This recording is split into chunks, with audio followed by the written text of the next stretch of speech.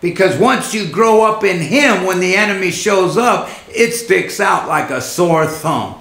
You cannot say you don't know that person has a spirit, is depressed, is full of grief, full of sorrow, it's full of darkness, it's full of addictions, it's full of, whether it be drugs or alcohol, or even today our popular pharmaceutical.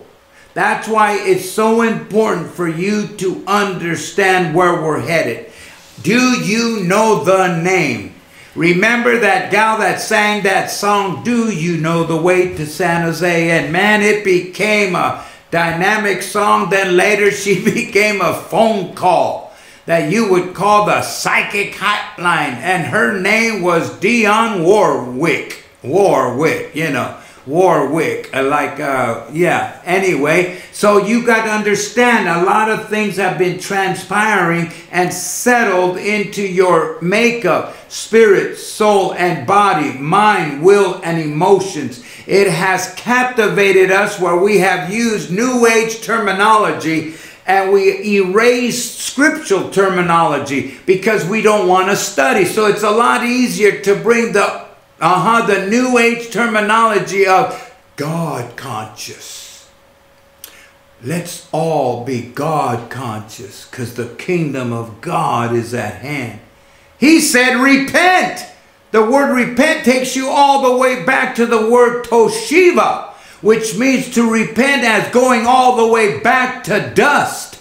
Going back and refurbishing. Going back and bringing back the original thought of yesterday, today, and forever. Was he not the creator of the universe? Was he not the creator of mankind? Was he not the creator of the sun, moon, and stars? Was he not the one that flung the stars and called them by name? Is he not the one that spoke the waters into being and he said, you shall not go over this measure? Was he not the one with a spittle from his eye created all the valleys and all the mountains wherever they're seen? Why? Because he was the creator. He used emunah to exercise the word and create it to be active and quick and powerful, dividing asunder the soulical realm, nefesh or suke, from the pneuma, the pneumatikos man. I know these are terms that you probably never heard, but true apostolic terms, they restore his original name, yesterday, today, and forever, would be Yahuah, Yahshua, HaMashiach. And they will give you terminologies that you haven't heard, but they're in the scripture. You'll find what I just said out of Romans, out of Galatians. But here we are again. We're moving in such a quick order that we're moving on. And you have to see, either we're followers of Mashiach or we're followers of all the dainties that man has given us to sweeten us up as they produce and promote a God spell over you to receive your monies. See, I'm telling you truth. The truth that I'm conveying will break the bondage of the yokes that men have created.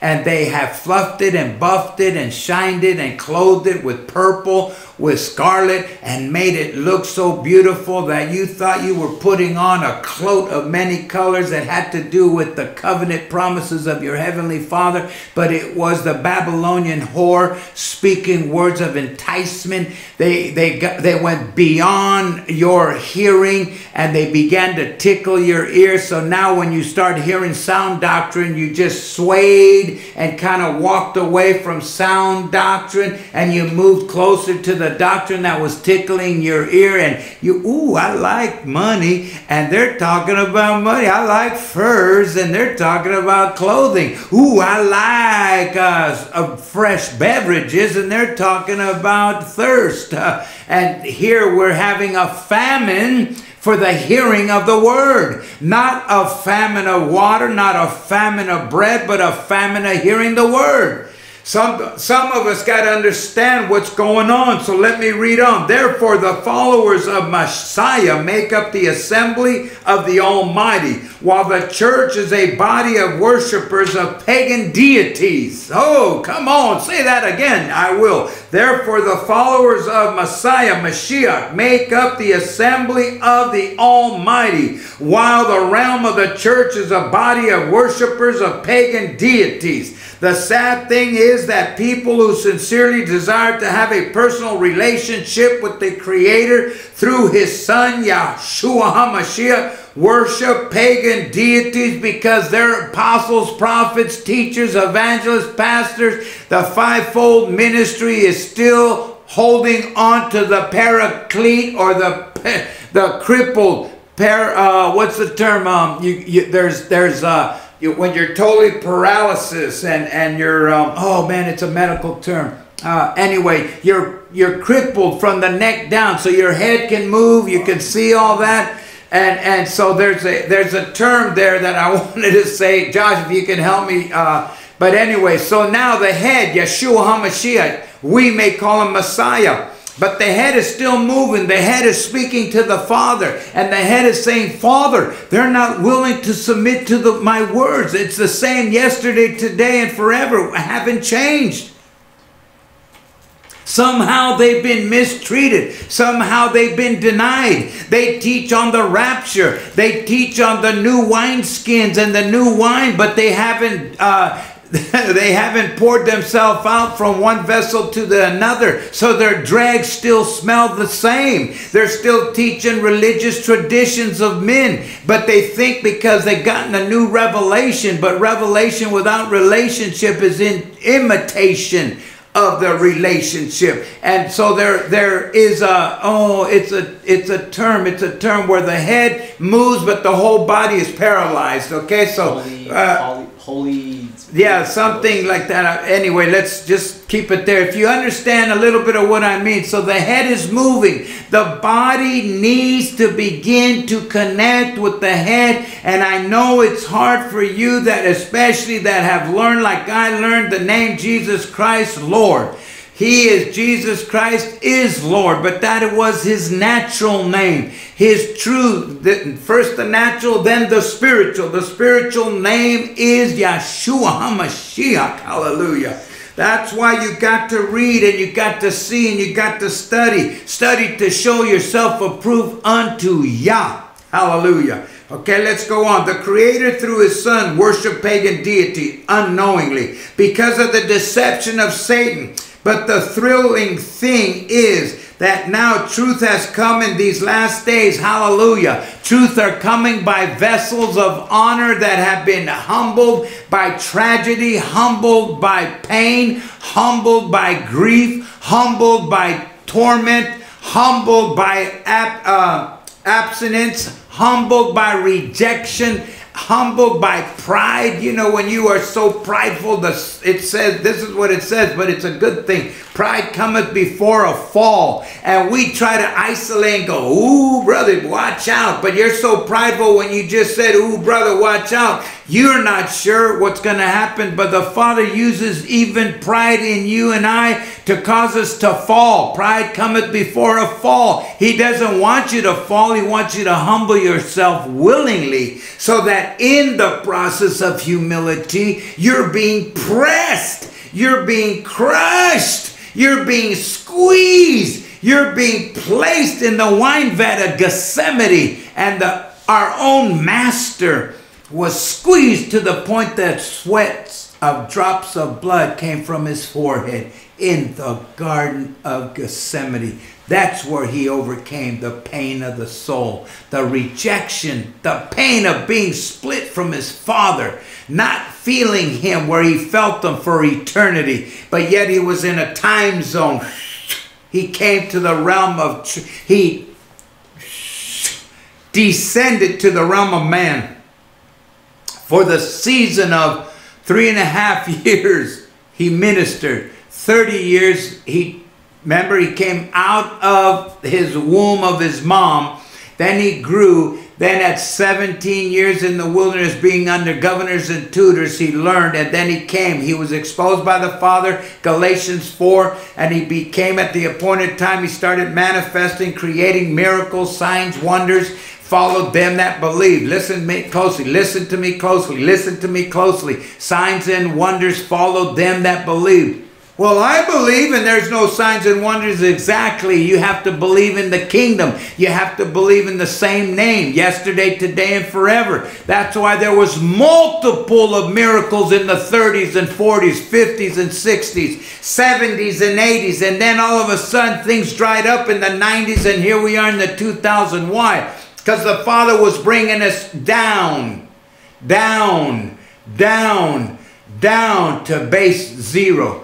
In the year 2000, when we came to all the scientists, theologians, technicians, computer wizards, they said, we're coming down to zero. We're going to lose everything. No one lost anything, but you lost your identity. Now the Father brought all this stuff between us. You know, the evangelist, the pastor, the teacher, the prophet, the apostle. All of them were just spheres of boom, suddenlies, suddenlies, suddenlies, suddenlies, suddenlies. He brought us to base zero. The true apostolic is unifying with the book of Acts when the first apostles and prophets joined in the upper room, 120. As decades, centuries, and millennials went by, we're finally to base zero, and the Father starts right there.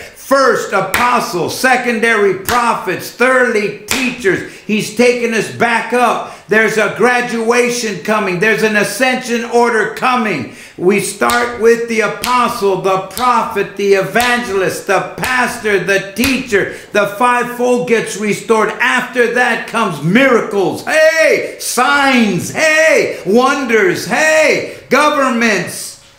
All that takes place. You read 1 Corinthians chapter 12, verse 28 and on. But right now the Father has us back to base zero, apostolically. True apostles are restoring and reforming His name. And then true apostolic order comes and He begins to reform and restore His name. His apostolic, executing the apostolate. That's what Paul called it. You got to study the word. Go to 2 Corinthians, 10, 4 and 5. And you start doing an exegesis on those two scriptures and you'll see what I'm talking about. So let's go on. So the scrolls of the original scriptures are being broken. And true apostles, true prophets, now watch this, true sons and daughters with eye salve that cause them to begin to see the scrolls. A scroll is a term, hallelujah, but the word is a scroll. The Father broke the seal of His Son and He began to speak His words. I speak not of my own. It says in the book of Acts, in the book of Mark, the people said, we were amazed at His words, for He was as a man speaking with authority. We haven't heard that before. And that was Yeshua, Messiah Himself speaking. Let me read on. Hallelujah. The Father, for example, states in the God, replacement theology. Let me go to the title. Replacement theology, or replacing the theos. In Greek, theos means God. Okay? The Father, for example, the Bible states that the Lord God is the creator of the heavens and the earth. However, the Lord God, Baal Gad, is the Canaanite deity of fortune. Listen to me. The Canaanite deity of fortune. The Canaanites even named a city after this deity. Joshua 11:17, Joshua 12:7, Joshua 13:5. The Father would never be pleased in us calling Him by names and titles of devils and demons. No matter what language we speak, Isaiah 65:11, 1 Corinthians 10:21.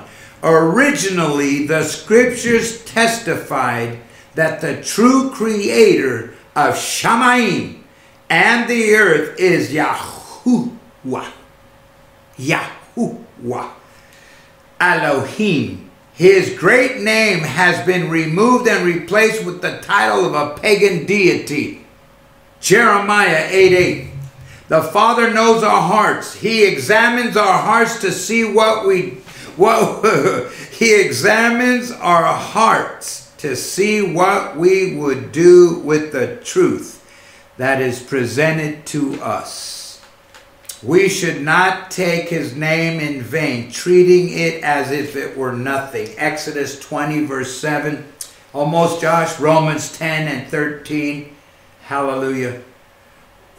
It does matter what we call him. We don't have to know any Hebrew in order to confess that Yahuah is the creator of Shamayim, heaven and earth. The Son, the Bible also states that Jesus is the Messiah. Jesus is a relatively new name. It is not a translation of the Hebrew name of the Messiah. The scriptures originally testify that the Messiah, the son of Yahuah, is Yahushua.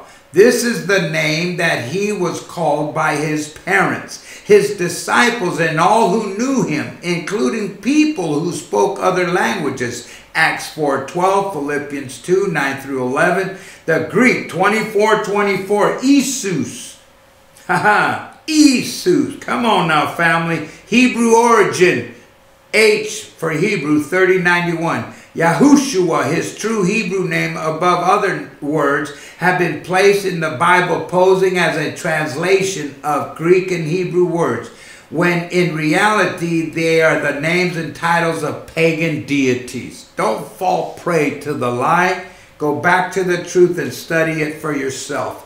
The words described rituals performed to pagan deities. Some of these words include the word Lord, God, Christ, holy, grace, glory, faith, blessed, saints, and the list goes on of Latinized words to fake and break down the frequency of our Father. For those that are born of the Spirit are spirit, and the Father is a spirit. And in the last day they must worship him in spirit and in truth. Until we meet again, remember his name forevermore once again. Yesterday, today, and forever. Yahuah, the Father. Yahshua, the Son.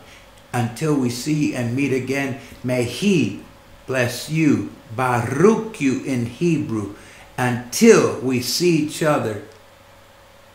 Shalom.